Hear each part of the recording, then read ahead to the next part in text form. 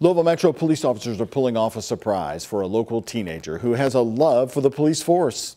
18-year-old Bradley Seago has received national attention for his TikTok account, where he dresses up as a police officer. With that, though, he's also been subject to some hateful comments. WHAS 11's Ford Sanders takes a look at what it means for Bradley to be a part of his hometown police department.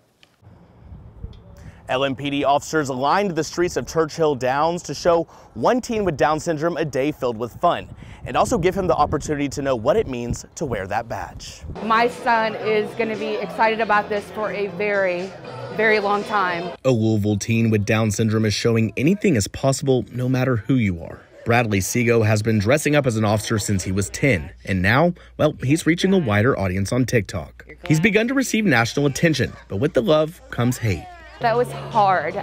We had people that would tell me to give him a real gun. Bradley and his mother, Cassandra Seago, expected to ride along and other fun activities with officers, but there was an even bigger surprise planned. I mean, I was holding back tears because it's just such an amazing thing to make someone so happy. Come here, Bradley. Give me a hug. Bradley was deputized and given LMPD gear in front of dozens of officers from the community, making him an honorary member of the force, something his mother has wanted for her son.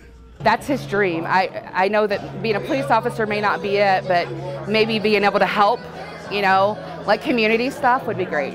Representatives with Humanizing the Badge, an organization meant to bridge the gap between communities and police forces, showed up for Bradley's special day, noting that even with some of the hate he may get, they recognize Bradley as one of their own. We love you, we accept you, and you're part of our law enforcement family, bud. And when it comes to Bradley, well, those around him have high hopes for not only his future, but the impact he will leave. My dream for Bradley is that he changes the world one person at a time to stop hate, prejudice, racism, everything. I want the world to see the way Bradley sees the world, which is through love. In Louisville, Ford Sanders, WHAS 11, on your side.